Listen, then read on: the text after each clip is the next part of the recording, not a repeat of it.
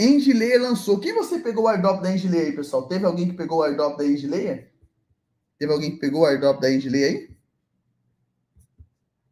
Teve alguém que pegou o airdrop da EigenLayer? Teve alguém que pegou airdrop da EigenLayer? Fala pra mim aí. Ó, guerra para mim não significa nada. Então, antes de todo mundo falar sobre guerra, o mercado já tinha corrido bastante. E no outro dia, quando saiu a notícia de guerra, o mercado corrigiu menos, bem pouco. Exatamente. E eu acho que é bom que aconteça essas coisas. Aí, o pessoal pegou alguns tokens aí da EigenLayer. Deu muito bom, né? O token tá no preço bom, tá legal. Aqui já tá no top 100, né? Se você abrir o top 100 do CoinMarketCap, a EigenLayer tá aqui, ó, já. Ó. Cadê? Aí ela aqui, ó. A 3 dólares e 61 EigenLayer. Não acredito nisso aqui. Ó, eles diminuíram o supply, foi isso? Porque... Ou a impressão minha. Deixa eu dar uma conferida aqui no CryptoRank. EigenLayer. Ó. Supply EigenLayer é de... Quer um conselho na EigenLayer? Quem quer um conselho na EigenLayer? Quer um conselho? Vocês querem um conselho na EigenLayer? Levanta a mão quem quer um conselho aí na EigenLayer. Quer um conselho? De amigo? Quem quer? Fala pra mim aí. Um conselho de amigo na EigenLayer. Quer um conselho ou não? De amigo, de parceiro. Vou ajudar vocês. Quero demais? Pode vender, filho. Pode vender. Pode vender, pode vender, pode vender. Conselho, tá? Depois vocês me agradecem. Por que você está falando isso, Thiago? Porque é o seguinte. Primeiro que o preço da EigenLayer, ele pode até subir. Só que ele tem uma barreira que é a liberação de tokens.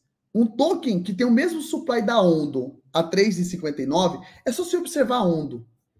A Ondo tem o mesmo supply da EigenLayer. Por que a Ondo está no ranking acima da EigenLayer aqui no CoinMarketCap? Sabe por quê? Sabe por quê? Vou te explicar por você por quê.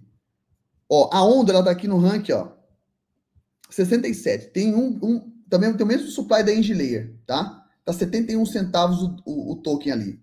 O FDV da EigenLayer tá em 6 bi nesse momento, né? O supply é 10 bilhões. Cara, 10 bilhões de supply é o mesmo supply da SUI.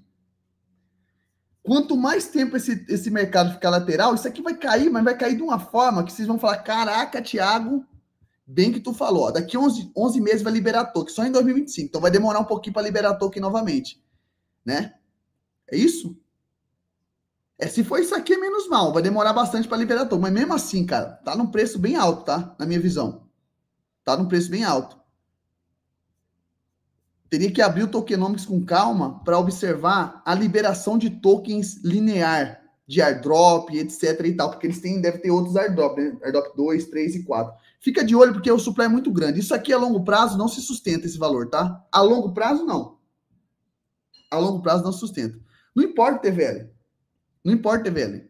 Se TVL servisse para definir o preço do ativo, a gente teria que ter um TVL a AVE deveria ser um dos ativos mais caros do mercado. Não? É mentira, é verdade?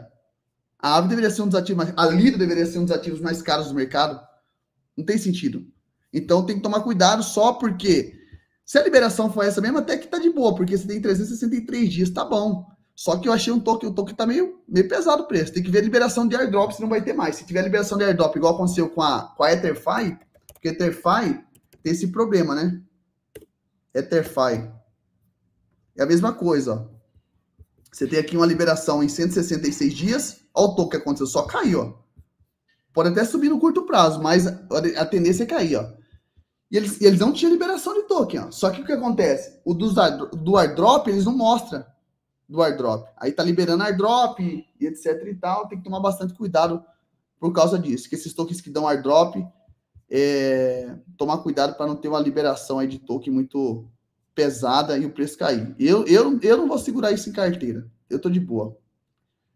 Para o ciclo todo, não. Pode até subir um pouco assim, mas a longo prazo não vou segurar isso, não. Tô fora.